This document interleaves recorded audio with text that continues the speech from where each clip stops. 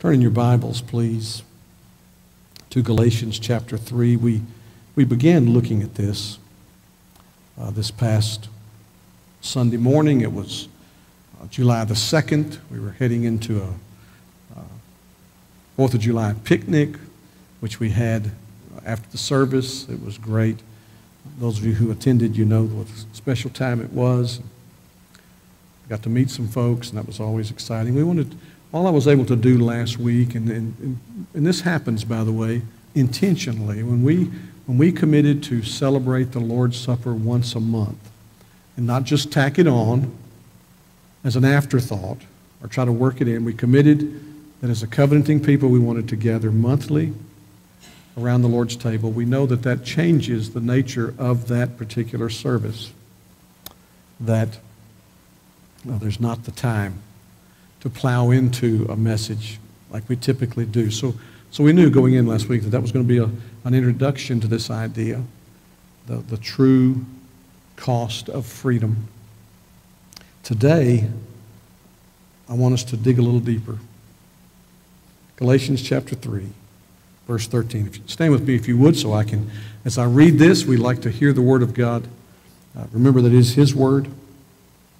I have a thought that if God were to walk into this room in the person of Jesus Christ and say, I have something to say, that we would probably stand. So hear this word of the Lord, just one verse. Paul says to those churches in Galatia, Christ redeemed us from the curse of the law by becoming a curse for us. For it is written, cursed is everyone who is hanged on a tree. This is what? It is the inerrant, infallible, all-sufficient Word of God. And my prayer today is for those of us who have been redeemed, who do love to proclaim it, that there will come a fresh rejoicing, a fresh gripping of this biblical idea of redemption. And for those here who are not yet followers of Jesus Christ, that you would come face to face with the fact that if you've not been redeemed from the curse of the law, then you are still under the curse of that law and subject, as we studied this morning in Sunday school, subject to the judgment and condemnation of God. Thank you. Please be seated. I told you last week, in fact, I saw it in a headline this week, freedom is not free. That's kind of a common phrase, common thought. We looked last week at the history of wars connected to our nation, but really if you study the history of the world, Israel was released from the bondage of Egypt, but it was at great cost.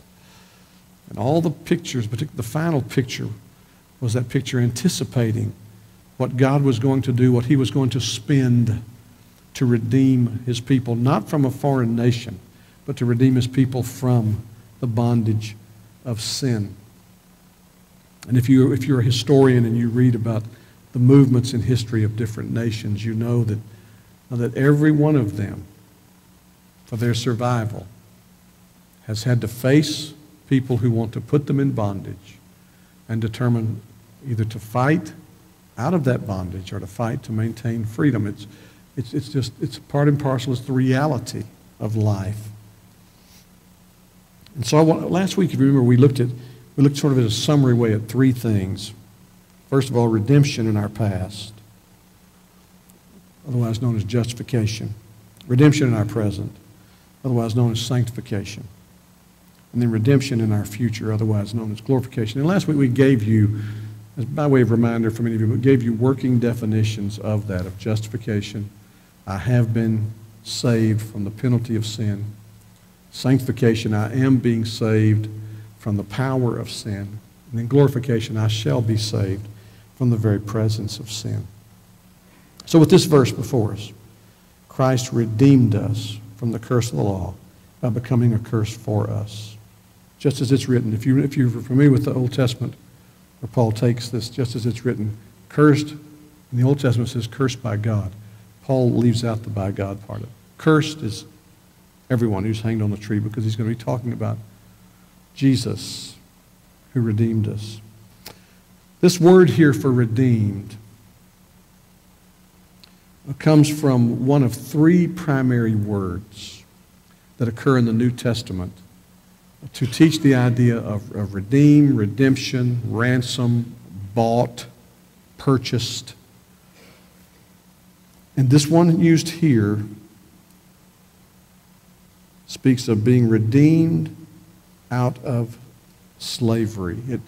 It means to buy up.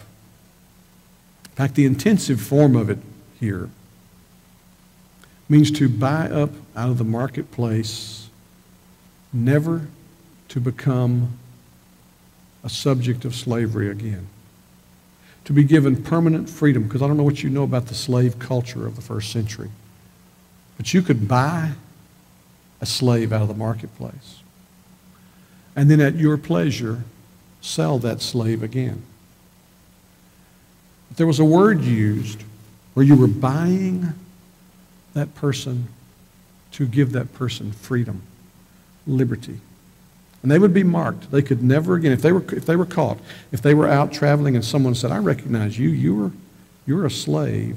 I don't know what you're doing running around, but you need to be under the lock and key of the authorities because you're a runaway slave. And they could say, no, they could produce a document that says, no, I've been set free. I'm a free person now. And this even, if you remember in the days leading up to the Civil War, there were occasions where African-American slaves were given their freedom, and they would carry around identification that showed that I'm a free man. In fact, the story, if you're familiar with the movie 12 Years a Slave, it's an awful but a powerful story that you need to read or watch. This particular man was black, and he was free, and he was kidnapped and sold, illegally sold into slavery, and for 12 years was there when he should not have been. He was a free man. This word here in our text, Christ redeemed us. He bought us out of the slave market of sin. Not so he could sell us again. He bought us out to set us free, so we would never again be slaves in that way.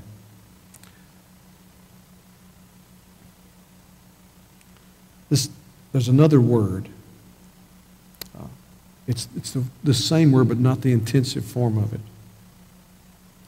1 Corinthians 6:20 uses this. Paul says, and we're going to get to this in our study in 1 Corinthians, for you were bought with a price, so glorify God in your body. This word means to buy in the slave market. Secure a slave from the bondage and cruelty of cruel slave masters. You need to know, surely you know the history of slavery. Slavery was awful in this country, but there were some slave owners who were merciful people.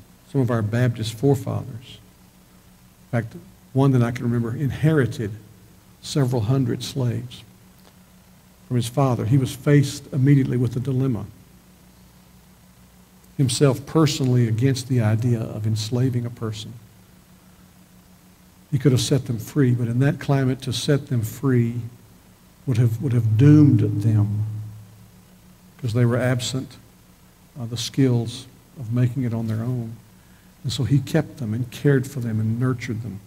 One of the early catechisms our Baptist forefathers wrote was called a catechism for colored people, catechism for the Negro.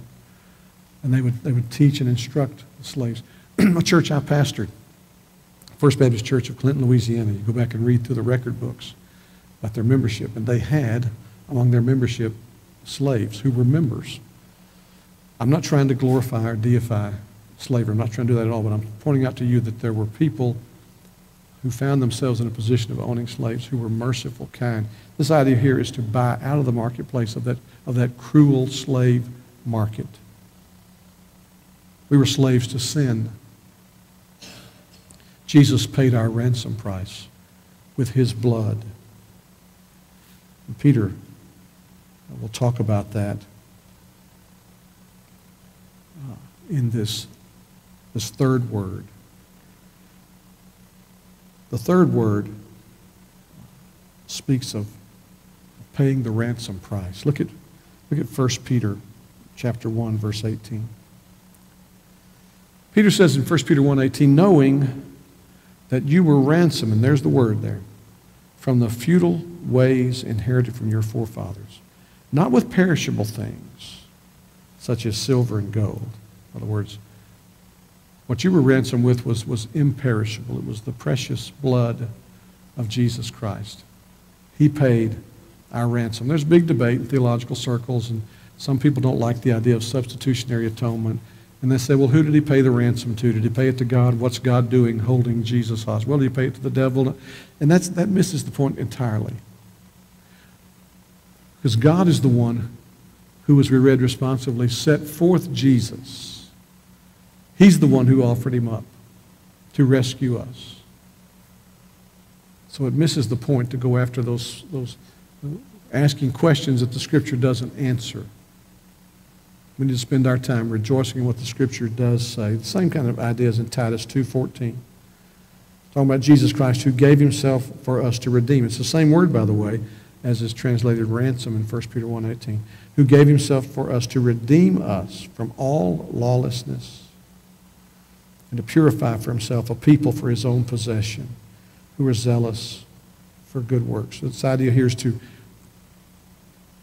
liberate a slave using ransom money, to set free by the payment of a ransom.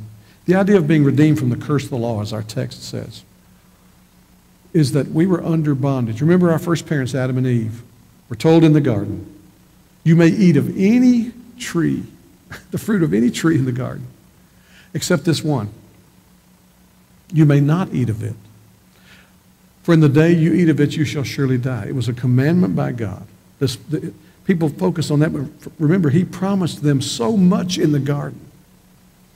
The garden was virtually theirs to enjoy. There was one prohibition. And if you have been honest about your sins at all in your life, you know. In fact, we've raised children. No, you can't.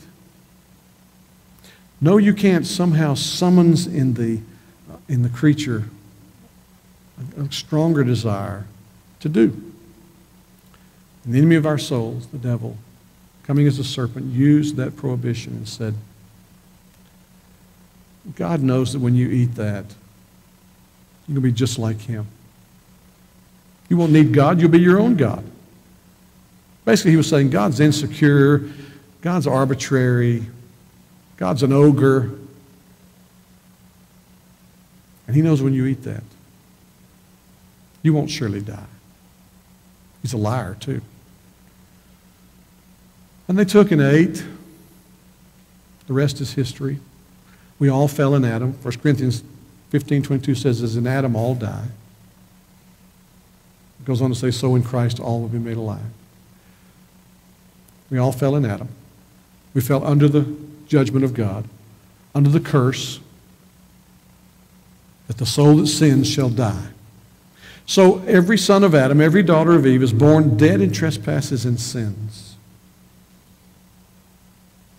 Paul says in Romans that such a person will not subject himself or herself to the law of God. In fact, he says such a person is incapable, neither can he or she subject himself or herself to the law of God. It's in the nature. People say, well, isn't a son of Adam, a daughter of Eve, free to become a Christian? Yes, we're free to become Christians just like a bird is free to build his home at the bottom of Skytook Lake. So that's nonsense, preacher. No, you see, the bird won't do that because he has the nature of a bird. And I change his nature to the nature of a fish, he's there. Every son of Adam, every daughter of Eve is free to become a Christian. But the nature of every son of Adam, every daughter of Eve is contrary to that and set against that. There has to be a change of nature. There has to be a settling of the law of God. So we're under the curse. And our text tells us that he redeemed us from that curse. So I want us just to see for a few minutes here, as we looked last week at 1 Corinthians 1:30, that because of him, that is because of Jesus, because of it, you are in Christ Jesus, who became to us wisdom from God. We've just studied this recently. You should be familiar with that idea. Righteousness, he's our justification. Sanctification, he's the one who causes the Spirit to indwell us in the new birth and who continues to conform us to his image. And redemption, he has purchased us, and that purchase continues to be valid. We're going to see that, how it plays out in the language of the Scripture. I want you to see these three tenses we talked about last week: redemption and our past, otherwise known as justification. Look at Galatians 4 and 5 with me. Paul says, but when the fullness of time had come, at just the right time, when the Roman law held sway through the known world, when the Roman road, so there were these terms we learned in high school, first of all, in my Latin class, and then saw them again in seminary, the Pax Romana, the peace of Rome, the Via Romana, the roads of Rome, the Lex Romana, the laws of Rome. When all those three things in God's providence came together, where you could travel the roads under the relative peace, the peace brought by Roman rule, when all those things came together in the fullness of time, God sent forth his Son, born of woman, born under the law. So he was subjected to the law just like you and I are. Well, for what purpose? Here's the purpose: to redeem those who were under the law, so that we might receive adoption as sons. There's that picture. That's justification, by the way. I've told you before, the picture that sticks out in my mind in justification is that if you are guilty of a crime and you're taken before the judge, a righteous judge, and your crimes are presented to him by the prosecutor, and you know you're guilty, there's no getting out of this. You're caught dead-handed, red-handed, it's just there. The judge is a wise judge. He's not going to be fooled by clever arguments. And there you stand, guilty, condemned as charged. That's how every one of us is before the just judge of heaven and earth, on our own by nature. And before the judge pronounces sentence, someone steps up to the bar, a man, and says, Your Honor. In fact, he says something even stranger than that. Father, I have paid the penalty. Whatever sentence you pronounce on this one, I have paid that penalty. And I ask you to set this one free based upon the fact that I have paid his or her penalty. And the judge, for the sake of the Son, who proves infallibly that he has paid it, the judge who will not be guilty of double jeopardy, punishing one person for a crime and then punishing another person for the same crime. Punishing one person who did the crime and then punishing another person who stood in the place of that one. He will not be guilty of that. He's a just judge. For the sake of his Son, he declares you and me not guilty. And he accepts us as if we had never sinned. We stand before his court declared not guilty, free to go. That's justification, folks. It's a one-time event. It doesn't happen over and over and over. If you're saved here today, it's because at some point in your life you were brought face to face with your sin and convinced you were a sinner deserving condemnation in hell, the wrath of God. And yet being convinced of that, sometimes almost simultaneously, you become convinced that one stood in your place and paid that penalty. So that God, as we're going to read in a minute, could maintain his holy justice and declare you not guilty, justify you because of Jesus Christ. And if you're not saved here today, if you've never come face to face with your sin, you can. You can look God square in the eye and confess your sin, that you're guilty as charged, and ask for his forgiveness based upon Jesus Christ, Jesus' perfect life, his sinless life, His substitutionary death, where he died, becoming, as our text says, a curse for us. What Paul speaks of in 2 Corinthians 5, that reconciliation, that great exchange. God made Jesus, who knew no sin, to become sin for us, that we might become the righteousness of God in him. You can claim that today by grace through faith. But it's a one-time event. You don't need to be justified again. In fact, we need to clean up our language, folks. When you experience, as a Christian, experience difficulty in your life, get rid of this devil's lie that, well, God's just punishing you. If you're saved, God puts your punishment squarely on Jesus. And the only way he relates to you is not as a judge ready to punish you, but as a father who will correct you to make you more like his son. That's justification. That's what this passage is talking about. So you see the next thing that happens when we are justified, it says so that we might receive the adoption as sons. I've given this picture before. There you are in the courtroom. You've just been declared not guilty, even though you know you were guilty. You were deserving of whatever of the judge throwing the book at you, and you were declared not guilty and accepted as one who had never committed a crime. And you turn to walk out, and you hear the judge say something strange. You hear him say, "My son, my daughter." You wonder who he's talking to. You realize he's talking to you. He's adopted you. He's going to take you home to raise you because of what his son has done. That's what this text teaches. To redeem us so that we might receive adoption as sons. Well, another passage, we'll look at this briefly. We read it a while ago. Romans chapter 3, verses 21 to 26. But now, Paul says, now, this righteousness of God has been manifested apart from the law. In other words, you're not made right before God by keeping the law, because none of us has, none of us does, none of us can, and none of us will, although the law and the prophets bear witness to it. This righteousness of God through faith in Jesus Christ is for all who believe. There's no distinction. He says all have sinned and fall short of the glory of God. This word fall short of this term, fall short of the glory of God, is a picture of missing the mark. I love, one of my professors in seminary did this one time. We were talking about how you missed the mark, how if you were an archer and you drew back your arrow in your bow and you had a target in front of you and you shot and you missed the mark, that you wouldn't hit the bullseye, so you missed the mark. He said, well, that's kind of the idea. He said, but you got to get the force of this term here, take that same target, that same bow, that same arrow, that same archer, draw it back, and then turn around and release. He said, that's the picture here. Not just barely missing the mark, completely missing the mark. All have sinned, coming up short of the glory of God.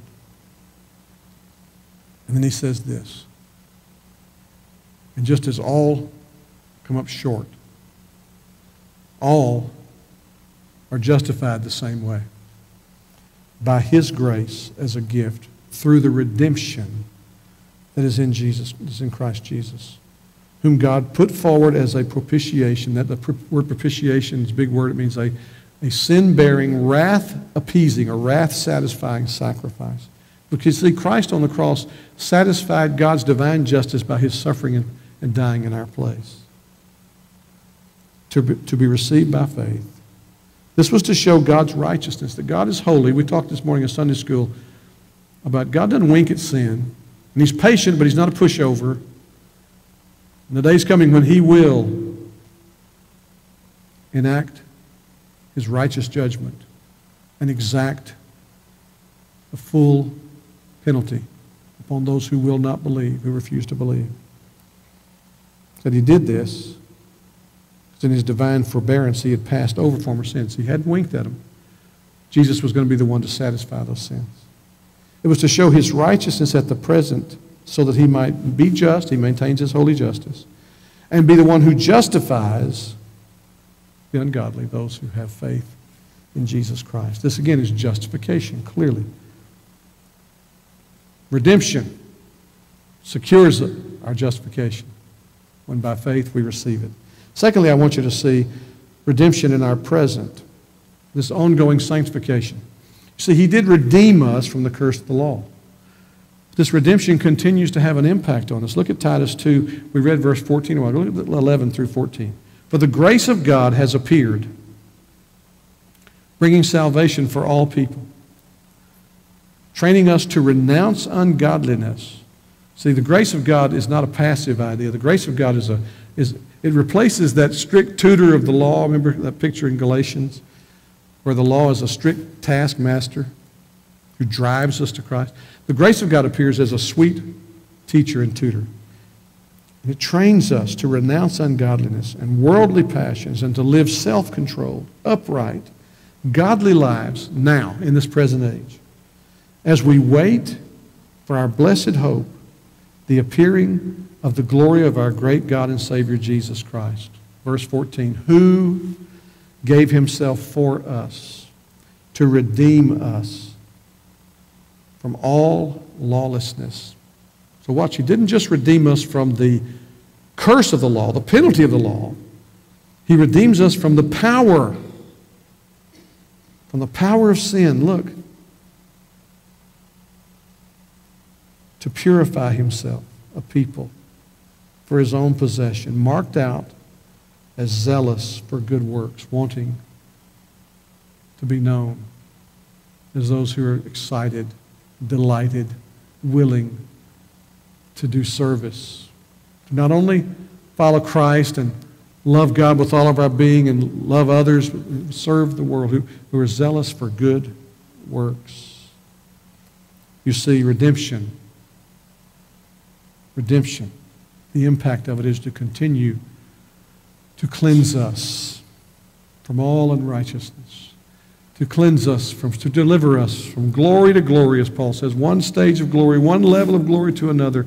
And you know that if you've walked with Jesus Christ any length of time at all and you are a true follower of Christ, you know that your life is one where you're being delivered, daily delivered, weekly, monthly, from things that held sway in your life.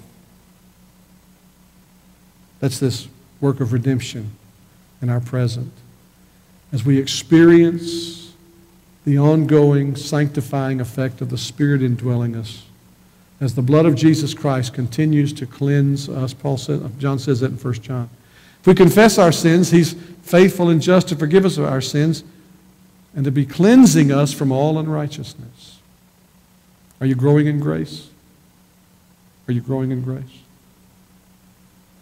Is redemption having its gospel effect in your life?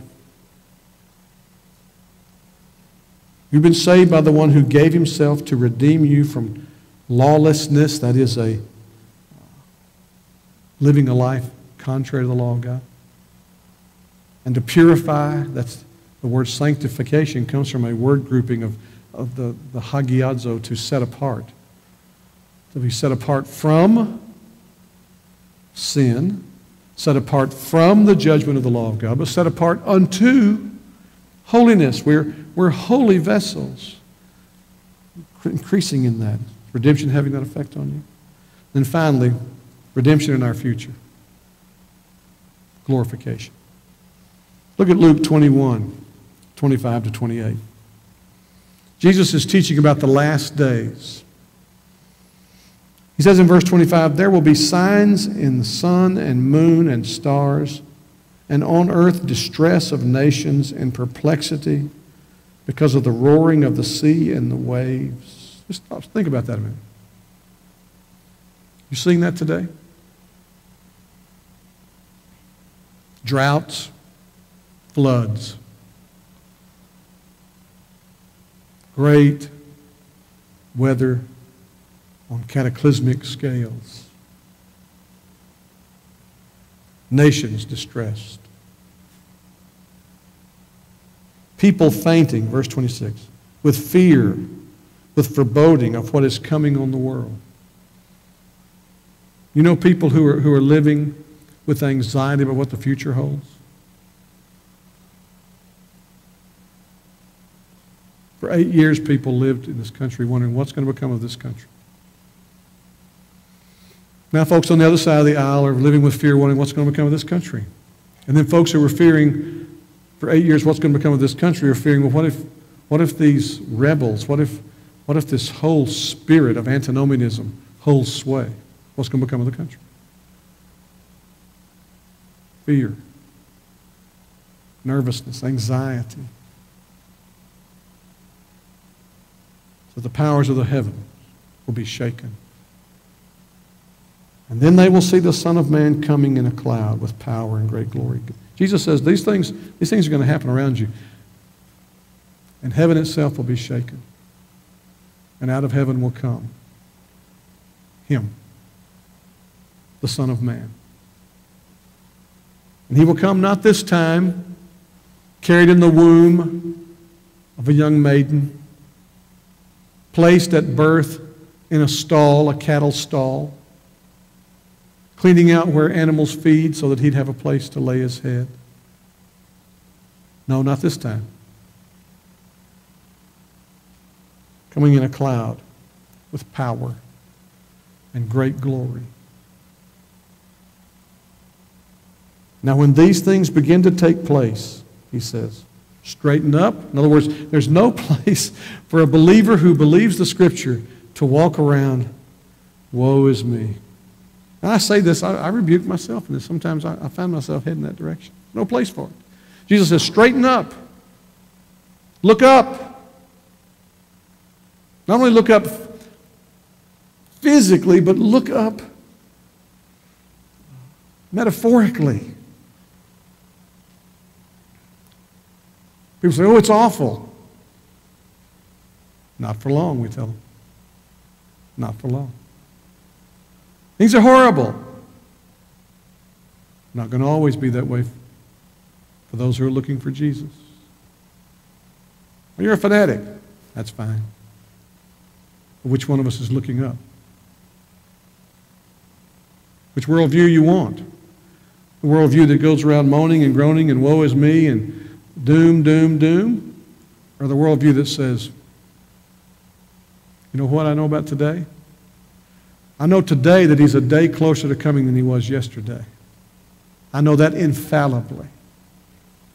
Don't know when He's coming, but I know it's a day closer than it was yesterday. He says, look up, because your redemption is drawing nigh. What's He talking about there? He's talking about this idea that we have been purchased with a ransom price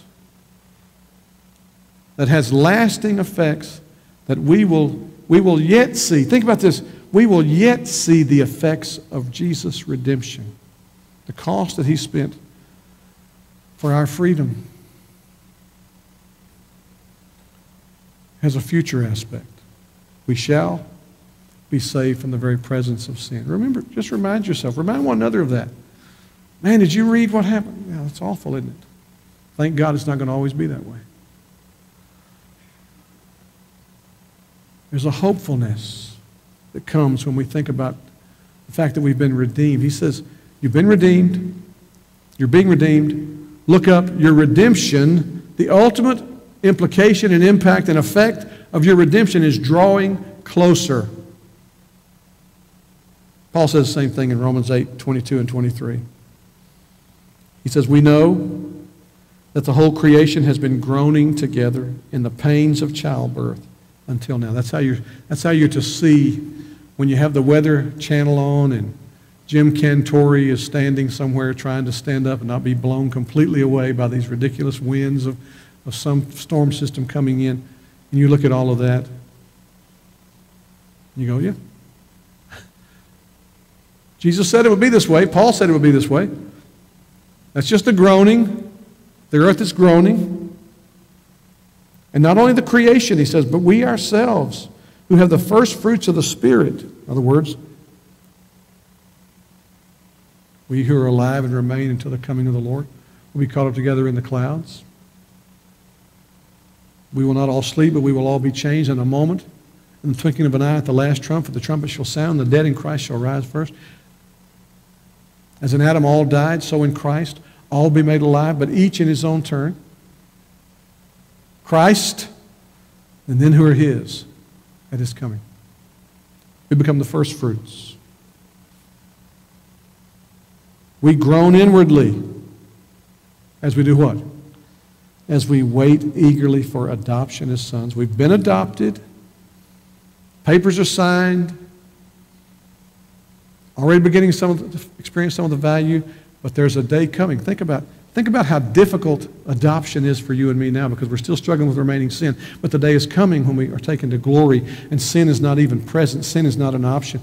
Think about how quickly we will conform to the image of Jesus Christ, to take on, we will know him as we are known. We will see him and be like him, for we will see him as he is. Waiting for that adoption as sons, Paul says, the redemption of our bodies. We have been saved by the blood of Christ from the penalty of sin. We are being saved by the blood of Christ from the power of sin. And we shall be saved by the blood of Christ from the very presence of sin. That final redemption, the final movement of redemption. So Paul says in Ephesians 4:30, do not grieve the Holy Spirit of God. We're to keep in step with the Spirit.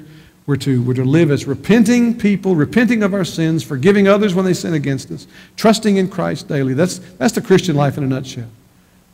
Believing Christ, believing the promises of God for us. Repenting when our sin is pointed out to us, either by where we see it, the Spirit points it out, someone who loves us enough points it out. Repenting of sin. Others sin against us, we forgive them. It's the practice, it's the movement, it's the rhythm, it's the rhapsody of the Christian life as we move that way. Do not grieve the Holy Spirit because you grieve him when you're not practicing trusting Christ, when you're not practicing repenting of sin, when you're not practicing forgiving others who sin against you. You grieve the Holy Spirit of God. He says, by whom you were sealed. We're looking at the Holy Spirit on Wednesday nights in prayer time, different names and descriptions for him. We just recently looked at this idea of him being the seal, God's stamp upon us. Where's this package going? God has stamped it. It's going to heaven. We're sealed for the day of redemption. So there's this picture now. The redemption draws nigh, waiting for the redemption of our bodies, this day of redemption when we are taken up by Jesus. Remember now, that happens one of two ways. It happened to Dr. Bill Cook last week where he was taken home to be with Jesus. When Jesus comes, he will take all of his people who are alive and remain until his coming. But each one of us who are followers of Jesus Christ, if Jesus tarries, we will one by one face him and be taken up by him. This day when we finally taste and experience the full, unmitigated blessedness of being redeemed by the blood of Christ. So I ask you this as we close.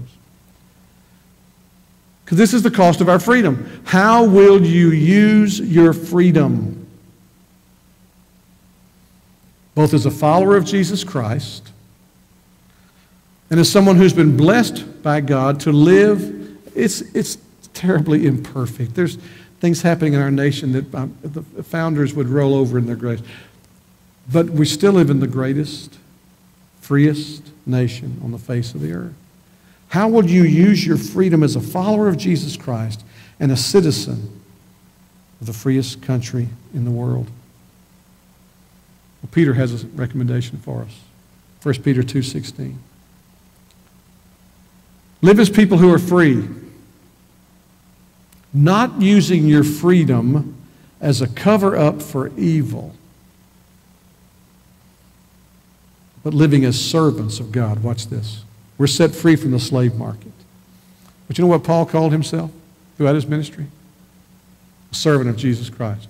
The word he used often was this word doulos, who was a base slave.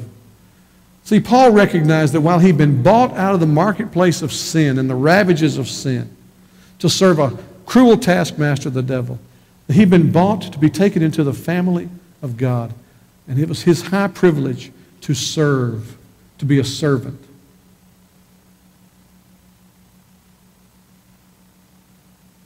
Too many people today, you know them, I know them, they claim to be Christians. They have, quote, liberties that just shock me.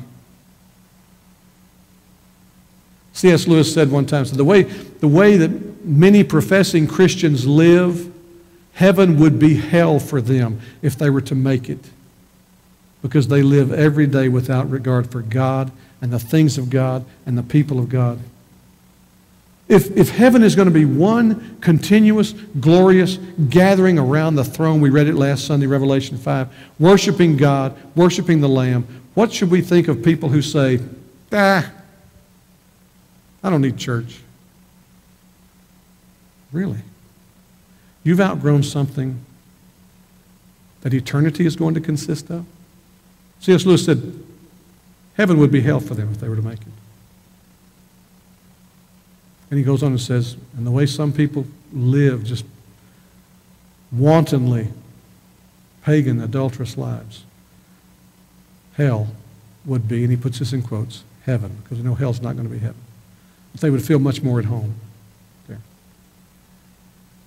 Peter says, live as people who are free, not using your freedom as a cover-up, an excuse for evil, but living as servants of God. How are you going to live? Francis Schaeffer asked it years ago, how shall we then live? And if we're going to embrace and appreciate the true cost that God spent in the blood of His Son to deliver us from the bondage of sin and set us into the glorious liberty as sons of God, how will you live? How will I live? I pray God will help me to live to the end as making the most, taking full advantage of the freedom I have in Christ and the freedom we have in this country. 95% of Christians have never shared the gospel with another person. I mean, just intentionally sat down and shared with them. 95% of Christians have never seen another person come to faith in Christ. Are we really making use of the liberty we have in Christ? Well, my prayer, brothers and sisters, is as we move forward in the journey together, wherever that is, whatever that looks like, then it could be said of us, look how they are making the most of, they're maximizing their freedom that they have secured in the blood of Jesus Christ shed for them. That's my prayer for you. It's my prayer for me, that we will live as free people and not carry on as if we're still in the yoke and the bondage of the slavery of sin. Let's pray together. Dear Holy Father, we come to you in Jesus' name and so grateful for the blood of Christ, that you were willing to give your Son, your only Son, your darling Son, to redeem us from the curse of the law. And you were willing to let him become, in your sight, cursed for us. We remember his cry, my God, why have you abandoned me? Oh, dear Father. May we, who have been saved by grace through faith in the blood of Christ, may we not live in a way that looks like we have abandoned you. Let us live for him who was willing to be abandoned by you. Let us make the most use of our freedom, having been redeemed from the penalty of sin. Manifest that we are being redeemed from the power of sin. Looking for the day, longing for the day, aching, groaning for the day when we shall be redeemed by the blood of Christ from the very presence of sin to be with you forever and ever. We ask this in Jesus' name and for his sake. Amen.